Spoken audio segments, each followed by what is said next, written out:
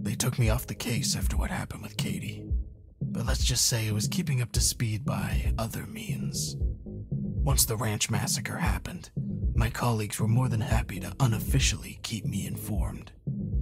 It seemed obvious to me that this was just the beginning, and I had Las Vegas down as one of the contenders for the next attack.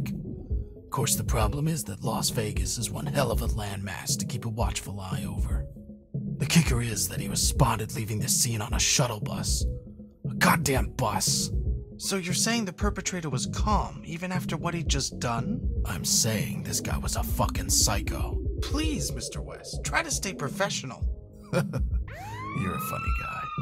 Either way, I still don't know how he evaded the entire police force descending down on him. It was like the devil was on his side.